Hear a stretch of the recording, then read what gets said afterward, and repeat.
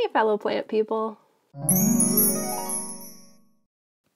Welcome back if you are returning to my channel. If you are new, my name is Jen and I go by The Leafy Geek here and also on Instagram.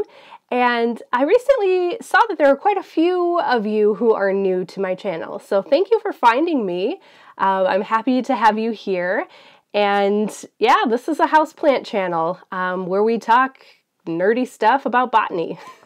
So today I am filming, I guess it's technically the third video in this series that I started, but officially under the title, it is technically the second. So in this series, I take a little bit closer look at some of the families of plants or the genera of plants within those families that kind of reflect what I have going on in my home and the collections that I have. I am one of those people who really geeks out over most things science, and particularly I like to learn as much as I can about the plants in my home because honestly, the more you know about your plants, the better you're going to be equipped to be able to care for them. And so I really like to take a look at the taxonomy. I like to take a look at their natural habitat ranges, the conditions in which they thrive. All of those things kind of added together really inform me in my plant care. And so I really enjoy discussing that and learning more about that. I'm by no means an expert in the art of taxonomy, or at least in the interpretation of taxonomy. I know it changes all of the time. Plants are constantly being reclassified. So this is only as good as my amateur research skills provide. So take my information with a grain of salt. It's, you know, ever changing, but that's what's exciting about it too.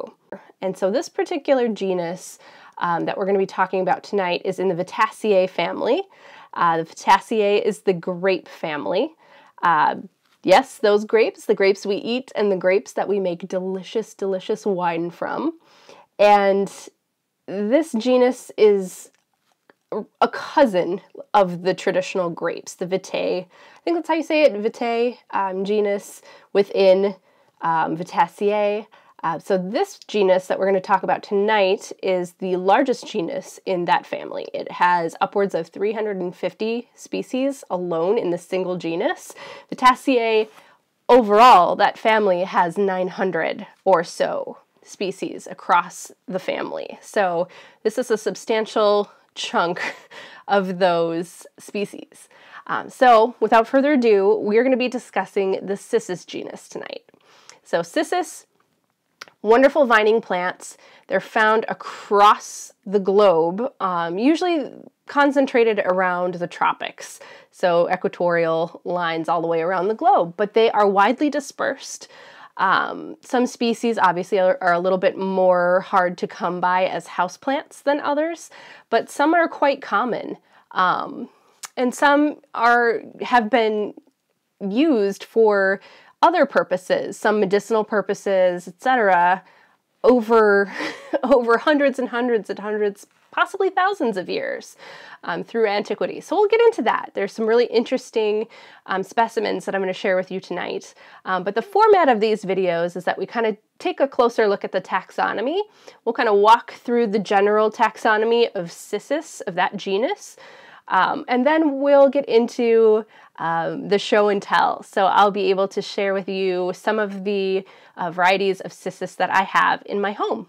And I'll share with you a little bit about them, what their conditions that they prefer are, my care that I provide for them, and why I just really love them so dang much.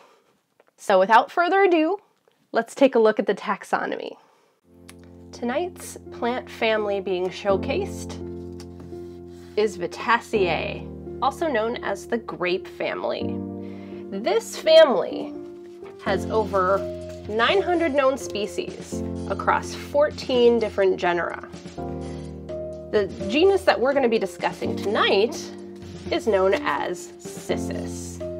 Now, Cissus is the largest of the 14 with over 350 species alone in this one particular genus.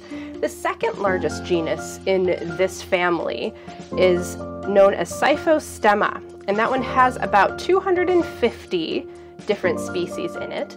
An interesting note is that the Cyphostemma genus used to be categorized under Cissus, and in some circles it still is considered one big genus. We'll get into a little bit more of that a little later on in the video.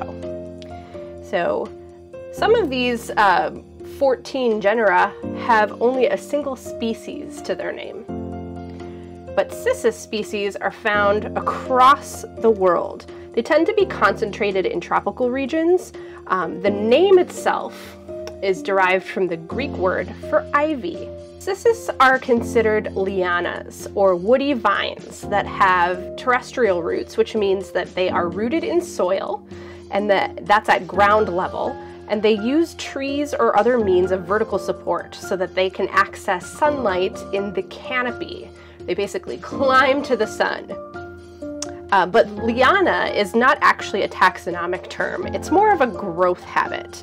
So i.e. like shrub-like or tree-like. The liana growth habit is different from epiphyte in that it has terrestrial roots. It starts on the ground, it's rooted to the ground, and the vines climb other apparatuses in order to access the sun. Whereas epiphytes grow up in the canopy. That's where their roots are located. The whole plant is up in the canopy. Common names for Cissus are grape ivy and treebine. Some of those common names are actually regional, i.e. Venezuelan treebine is another name for Cissus rhombifolia. Also, Peruvian grape ivy is a common name for another Cissus, which actually has nothing to do with Peru. It's also known as the Arabian wax ivy, which is more accurate in that it does naturally occur on the Arabian Peninsula. So in my home, these are the Cissus we're going to cover tonight. I have Cissus rhombifolia, rotundifolia, quadrangularis, adenopoda, and javana, also known as Cissus discolor. So on to the tour. Okay, let's start out with this little guy. So this is obviously my smallest. Obviously, it's probably not obvious to you yet because this is the first one I'm showing you. But this is my Cissus rotundifolia. So the rotundifolia is a little bit unique in that it has a very significant succulence to its leaves and its stems. So this plant has several aliases. It's also known as the Arabian wax leaf, and it's also, for some reason that I have not been able to figure out yet, it's called the Peruvian grape ivy in some circles, although it has really no relation or association with that part of the world. Rotundifolia is found naturally in Eastern Africa. So it is, again, very succulent. These leaves are very succulent. It doesn't require as much water as some of my other Cissus varieties that are found a little bit closer to like the tropical rainforest environments, particularly like the Asiatic continent. But this one's really interesting. It is actually a lot smaller than it used to be. I did have a few struggles with this one. I just didn't have it in the right light, and I was still getting the hang of the watering. So I definitely lost some of the larger leaves at the bottom. But it's rebounded pretty nicely. You can see there's some new growth happening here. This was a stem that I had to cut off because the leaves were all gross. But I'm getting the hang of it. So again, you don't need to water this one as much as some of the others that I'm going to share with you. I'd say every week and a half to 2 weeks, probably. I'll push it out to 2 weeks definitely in the in the winter season. But it's a really cool variety, so I definitely recommend giving this one a try if you encounter it. And I really haven't noticed any pest pressures with it either. It's been fairly stable in the pest department, even though it, suffered a little bit and was stressed out because I didn't know how to water it. So this again is Cissus rotundifolia. I recommend picking one of these up if you can. All right, this is another pretty interesting one. As you can see, it's got that tri-leaf shape that is pretty recognizable for a lot of Cissus vines. This one is called Cissus adenopoda. That is one of its aliases. This one also it goes by several names, and it's due to its taxonomic classification. In some circles, this one is known as Cissus adenopoda. That's how it's been documented. In other circles, it's named, or it would be found in another genus within the Vitaceae family. So Cissus kind of broke apart a little bit, or there was a group of plants, primarily they were, what do they call them, caudexical, or basically they're the plants that shared a common characteristic, which was a caudex, or like the bulbous base of a plant that stores water. Some plants within the Cissus genus had that feature, and so in some circles they kind of reclassified that into its own genus, the Cyphostemma genus. So same family, just kind of split it apart a little bit. So there are, I think, closer to 250 plants in the Cyphostemma genus. But again, in some circles, they're all still one big genus. So this one, it definitely looks like it belongs in the Cissus genus, but it's also known as Cyphostemma adenopodum. So similar name, just doesn't really know where it belongs. But this one's really cool. It's native across tropical and sub-Saharan Africa, so the African continent. And again, it has that tri-leaf shape. They're a little bit fuzzy, and they almost feel like, I don't want to say sticky, but it feels like some sort of like residue if you kind of put too much pressure on a leaf. I'm not like breaking the leaf or crushing the leaf. It's just these hairs on the top of the leaf have this like, they leave like a waxy residue on your hands. So I maybe wouldn't consider this a good leaf petter plant if you don't like that feeling, but it's just a really neat specimen of a plant. And this guy, as you can see, is all about the vining. It grabs onto pretty much anything in its immediate vicinity.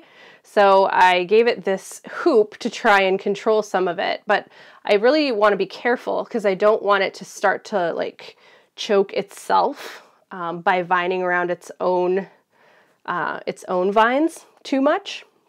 So I might be looking for a different situation for this guy.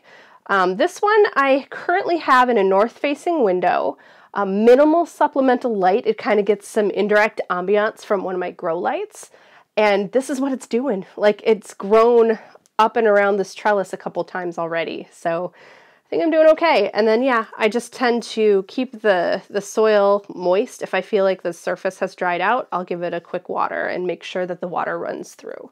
So it's in pretty decent drainage as well.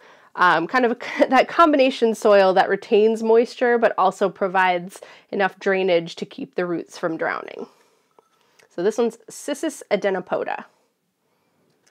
The next one I'm going to share with you has, again, a few different aliases, a few different names, but you'll recognize this one pretty much right away, I think. Let's see if I can get it all in the frame here. So this one is, of course, known by a very common name for it as Cissus discolor. As you can see, those leaves, that signature leaf patterning on it. It's also known as the Rex begonia vine. That's its common name. Also categorized as Cissus javana. And this one is native to South and Southeast Asia. So we're talking China, India, Vietnam, Thailand, Indonesia, and this one is found at elevations of 600 to 2,000 meters. This is a new one for me. I got this one, a couple of weeks ago, And definitely, when I ordered it, it was posted on the seller site with a disclaimer that it does not always ship well. This particular variety does not necessarily ship well. But if you kind of put it in a warm, humid location and, you know, cut away the dead foliage and just give it some time, it will acclimate and put out new vines in your home once it's kind of stabilized. But this is all original. This is the plant I got. And it's looking pretty darn good. There were some die-off points, I think, for it, but I'm also seeing new growth points at those nodes, which is really interesting. And yeah, this one I'm definitely keeping an eye on. I'm trying to keep it in a humid corner of my home where I have some of my other humidity-loving plants. I'll definitely be setting up a humidifier for the winter in that location. So that's something to keep in mind. This one likes humidity. And it's doing really well. I'm pretty impressed so far. But yeah, it shipped to me. It arrived on time. It just happened to be a really cold day. I hadn't really checked the forecast. Shame on me. Before placing the order. So I was worried. I was like, okay, I'm just going to have to cut it all back and it's going to basically start over. But not so far. It's doing pretty good. I love that leaf. I love that leaf. I love that leaf. I love all the leaves. But yeah, this is, again, Cissus discolor, Cissus javana, or the Rex begonia vine. This is my Cissus that looks pretty unique comparatively to these other vining guys. This is my Cissus quadrangularis, and as you can see, I have it on, or trying to have it on a bamboo hoop to kind of stabilize it. You'll see this plant in a lot of homes as a trailing plant. That made me super nervous because even though you can see this, this stalk, tendril, vine is rigid fairly and upright, the joints are so delicate, and I have broken more than my fair share of little nodes off of this thing. And just having it as a vining plant, I know that if I looked at it wrong, it would break again and again and again. So this is this is my effort at achieving some level of stability for it. As you can see, I have the Velcro tape kind of attaching the two largest branches. So we'll kind of go from there and see how it does. But I prefer this, I think, to just letting it kind of drape over and potentially snap. So Cissus quadrangularis is also known as the Veld grape. It's also known as the devil's backbone. Those are two common names for it. This plant has an ancient and extensive history. It's historically been used as a medicinal plant since antiquity, since like thousands of years ago. It's in traditional herbal medicine. It's been used Ayurvedic. I don't know if I'm saying that correctly. Ayurvedic medicine. But it's also recently been utilized in modern medical studies, specifically in studies that are looking to combat osteoporosis. So there are some properties in it that, you know, both historically and currently people have thought had some merit in terms of medicinal uses for bone-related illnesses or disorders. So that's kind of interesting. That's about all I know about that. I didn't really delve too much into the medical research aspect of this plant, but it has been used extensively across history for that purpose. The quadrangularis is also, it's found in tropical Asia, on the Arabian Peninsula, and also throughout much of Africa. So this is a pretty widespread plant, hence all of the familiarity with it across those regions. So it's a really interesting plant. I have it, I'm kind of moving this one around a little bit, but it's been pretty stable wherever I put it. As long as it has an adequate light source, if it's a window, like even a north-facing window, it's done okay in. But certainly under a grow light is where it's been thriving. That's where you see it has these leaf growths, these leaves, these tiny little leaves that grow out of the joints. have been not doing too badly. Like, I don't know, I could probably take better care of it, but I really just tend to neglect this one because it's so stable. It just hangs out. I water it probably as often as I water the rotundifolia, which is every week to 2 weeks-ish. Whenever the soil is, I stick my finger in the soil about half an inch or so, and if it's dry, I'll water it. But yeah, it's doing pretty good. I like this one a lot. I'd be interested to see it as a draping plant, I think, but I'm too nervous. I don't want to lose the growth that I have so far. It is, for me, it's been hard to root, segments that fall off. I haven't had a lot of success getting those to re-root, which is, I don't know, if you've ever, propagated this thing, just put a note in the comments, let me know what you did, because my tried methods haven't worked for me very well for this one. So I'd be interested to know, for those of you who grow quadrangularis, how you do it and how you propagate it. So yep, this is Cissus quadrangularis. Okay, my fifth and final Cissus variety that I have growing in my home is not in this room with me. It is too large, in fact, for me to have in the frame in this room right now. It lives in my living room, and I'm going to take you over there and I will share that final Cissus species with you right now. Let's go. And here is my fifth and last Cissus species that I have to show you tonight.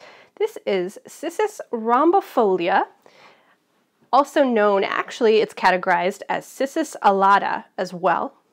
Common names for this one are Venezuelan treebine, and the one that I usually refer to it as is oak leaf ivy, and that is due to the shape of the leaves.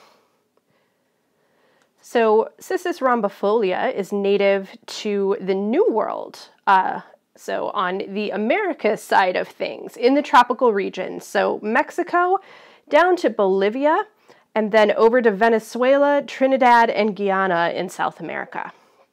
So it is pretty prolific in the New World tropics.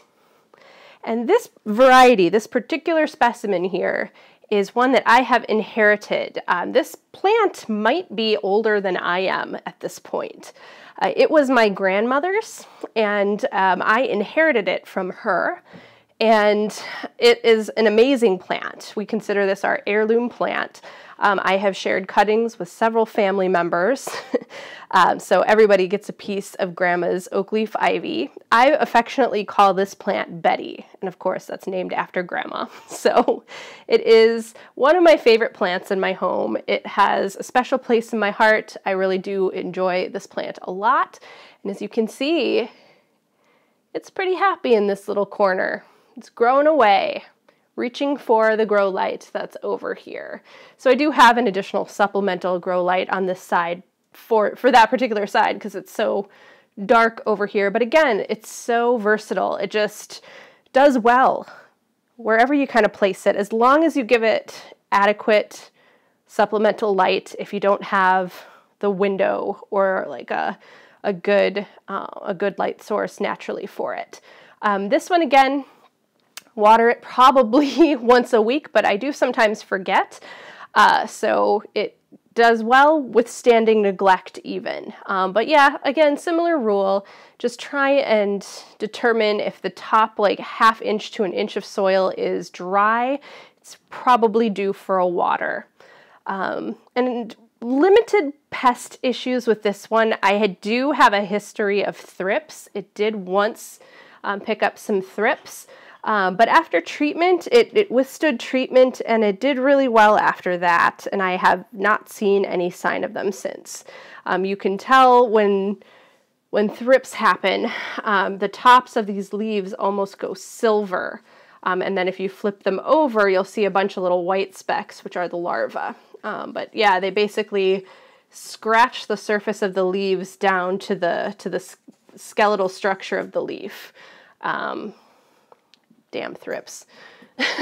But this is a great plant. I highly, highly recommend, if you can find one, you will not regret, Cissus rhombifolia.